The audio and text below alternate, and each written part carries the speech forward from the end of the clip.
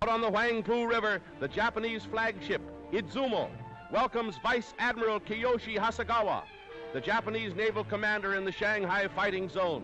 With the Japanese foothold west and northwest of Shanghai made secure, danger to the Izumo is not so great.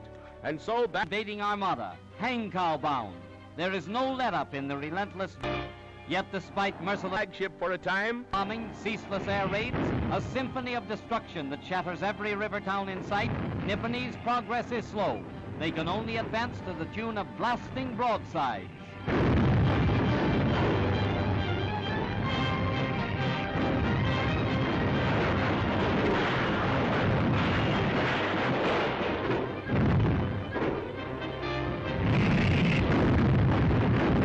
Against China's temporary capital.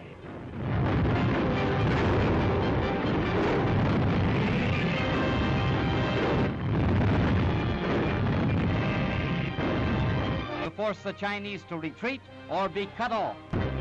Landing parties swarm ashore for a flank attack. The invaders occupy Lion Hill, scene of a desperate Chinese stand. The vital Lunghai Railroad. To open usual scenes filmed under fire, show the hurls a million men into battle. Tanks and guns, the Soviet answer to Japan. By the thousands, new Japanese reinforcements pour into the Tachang salient to cut off the Chinese in Shapei and Chenju. Into its second year, Japan. Their light artillery gets the range and starts its hymn of hate.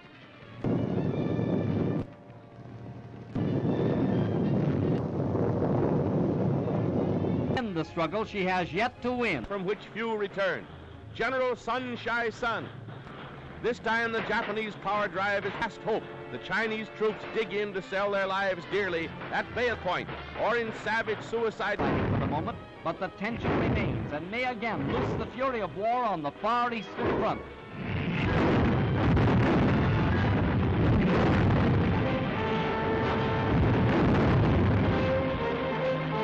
Way for advancing infantry. These unusual. Suchow is aflame, blazing target for the invaders' guns.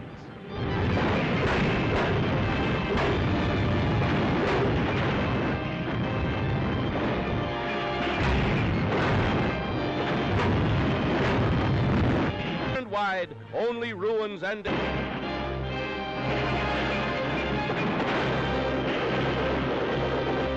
Chinese defenders. And another daring but this has stuck. Touched by Japanese shells and the inner native city is put in an assault.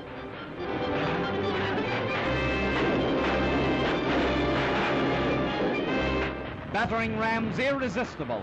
Japan's steamroller goes ahead. It's a miracle how anybody lived through this. Steel rail barriers planted in the streets will still halt Japanese tanks and winning battle after battle, taking town after town. But nature steps in. Falls. The Japanese vanguard storms the burning city. Fearful of ambush, the Nipponese are set to mop up with a vengeance. But Suchow, all they find are flaming ruins. Costly to Japan's military machine are such victories as these. Expenditures, $5 million a day. Casualties, but Hankow is still 135 miles away. Japan's ultra-modern tanks storm an ancient walled town, 32,000 dead, countless wounded. The prize, a city in ashes. Yet Nippon's army rolls on through the walls of Suchow. Nanteo, Shanghai's final burnt offering as Japanese guns blast a final rain of fire and steel on Nanteo. Long drawn-out war in a city's streets nears a raging, furious climax at Shanghai. Here, Japanese bombers have set fire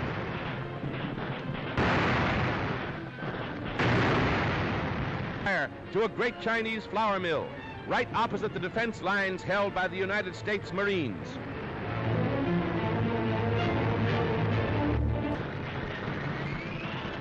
A night of terrible suspense and fear along the Huangpu waterfront and throughout Shanghai. As China's army retires to new positions, determined to fight to the end against the invader, now shouting, "Banzai!"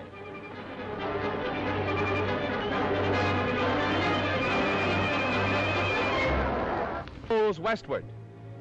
But it has left path of China's 3-month struggle to keep the Japanese from their once revolting picture of ruin and wreckage, or entire sections knocked flat, a waste where once was teeming life, and the Golgotha of China's new freedom. The Japanese army, despite strong protests by foreign representatives, stages a victory parade. The entire Japanese population, from Hangzhou and other sections, waves a wild welcome to the troops who drove the Chinese forces from Shanghai. But the Nipponese army isn't forgetting that bomb on Chinese along the route. Its banks engulfs 2,000 villages and halts the Nipponese by forming an impassable inland sea. China's sorrow becomes Japan's sorrow as the river pours through broken dikes, sparing neither friend nor foe. Both sides stop fighting for the moment to battle the menace of this common enemy.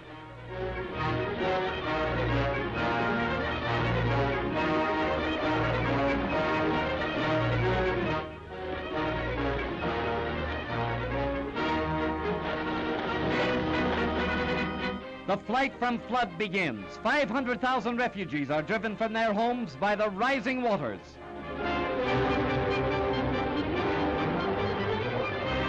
Heartrending is the rescue of a lone survivor whose family has been swept away by the swirling current.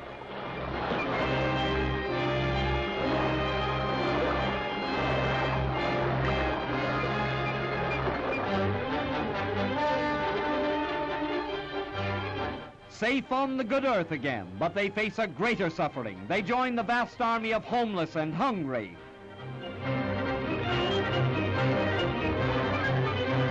Famine stalks in the wake of flood, the age-old tragedy of ancient China. Here is a picture of human despair, the exodus of those fleeing a land ravaged by war and nature.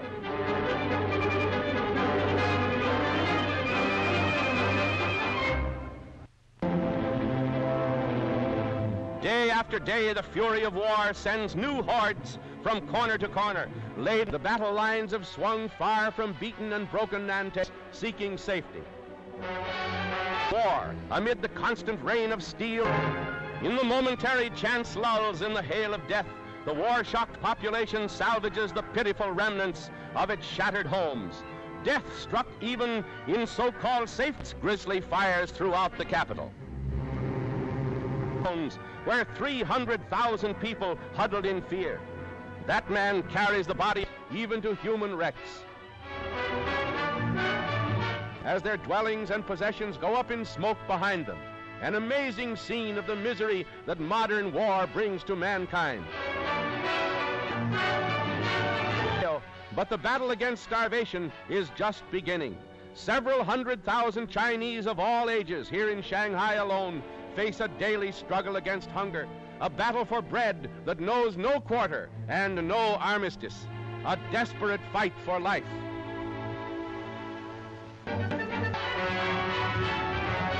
Storm the French concession by the thousand. Feeding this vast army of misery is a task that staggers Shanghai. Too young to know of war, but not too young to suffer. Saved from starvation now by the kind ministrations of the Jesuit seminary in Nankai, Shanghai's ancient Chinese quarter. Food for the mouths in China.